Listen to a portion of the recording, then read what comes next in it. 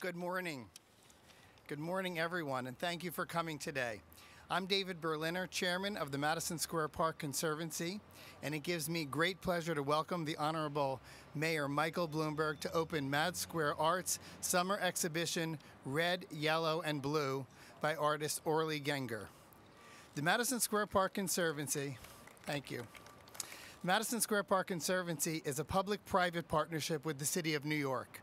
Under the leadership and the unwavering support of our mayor, green spaces, art, and culture in New York City have flourished more than ever before.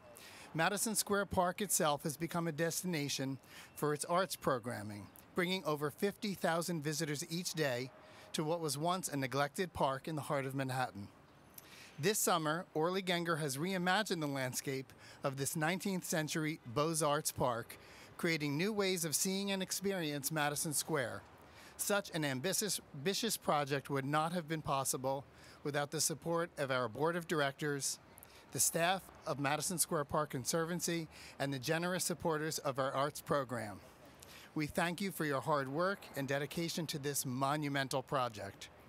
I would also like to thank First Deputy Mayor Patty Harris, Commissioner of Parks and Recreation Veronica White, and our Commissioner of Cultural Affairs, Kate Levin, without whom our city would not be the epicenter of arts and culture that we are so fortunate each and every day to enjoy.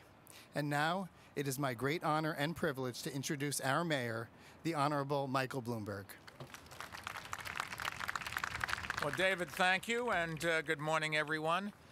This is obviously a beautiful day from a weather point of view, and our Parks Commissioner, Veronica White, was trying to take credit for the weather. But we all know it's the mayor who's responsible for spring sunny days, and her job is to bring rain so that the trees and flowers get wet. But the rest of us don't like that, Veronica, sorry. However, it is only fitting that the sun is shining brightly today because we're opening a new public art installation. And that's all about color, and it's three colors in particular: red, yellow, and blue. And that's the name of this original and remarkable installation by an innovative young artist who I've just met, New York's own Orly Genger. Nice round of applause for Orly. She is a real New Yorker. As a matter of fact, this had nothing to do with us helping to pick this event, but she grew up in the same building where Patty Harris lives. Just so you can put it all together. But it's a conflict. I'm sure somebody will write about that, nevertheless. Seriously, Orly is a great example of the creative spirit and the entrepreneurial spirit that fuels our city. Using some 1.4 million feet of brightly painted nautical rope, which is enough to stretch from one end of Manhattan to the other nearly 20 times. She has woven her magic throughout the park.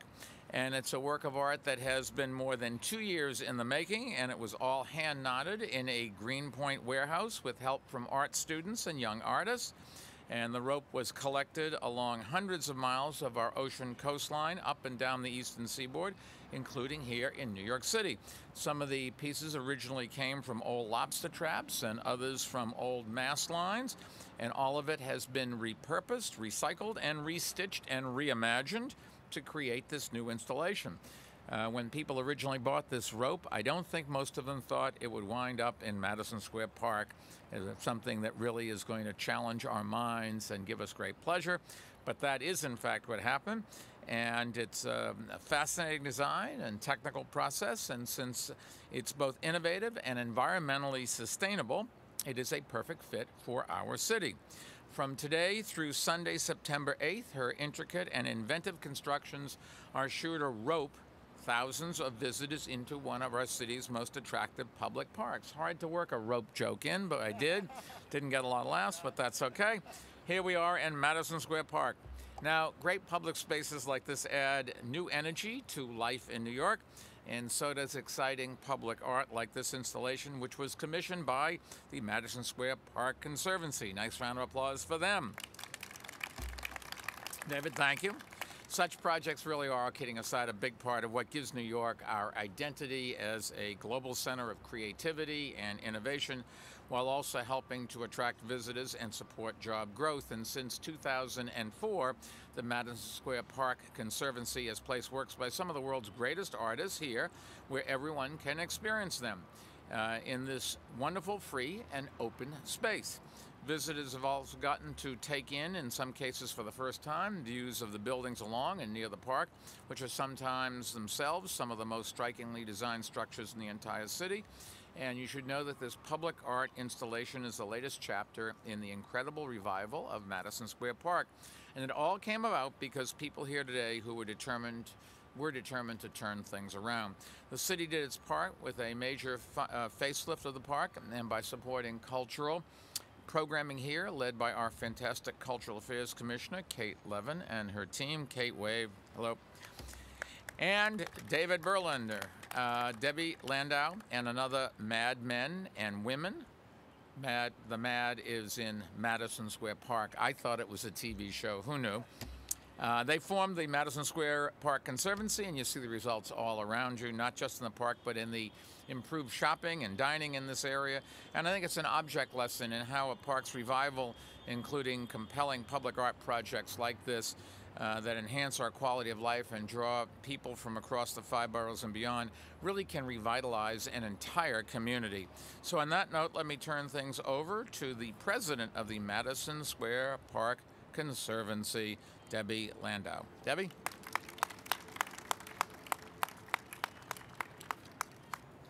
Mayor Bloomberg, thank you. It's an honor to have you here today. Orly Genger is a young artist in a class all her own. Her project for Madison Square Park developed over the last 2.5 years, during which red, yellow, and blue took shape through a remarkable process.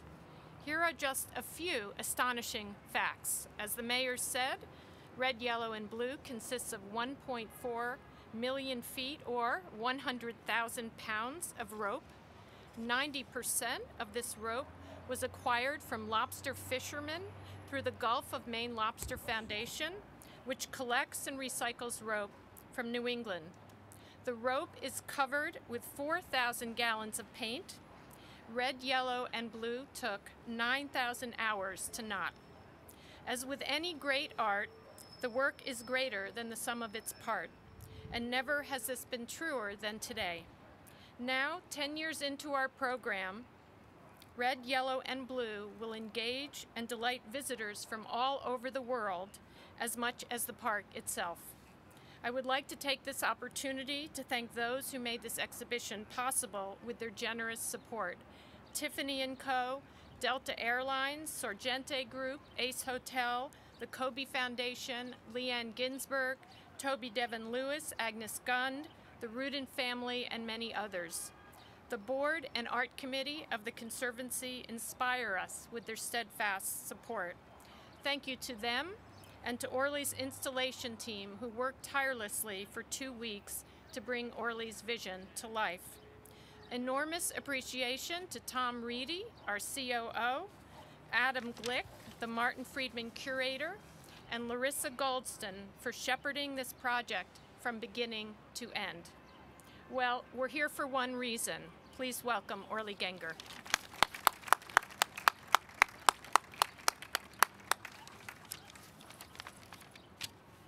Thank you, Debbie, and thank you, Mayor Bloomberg, for coming here today.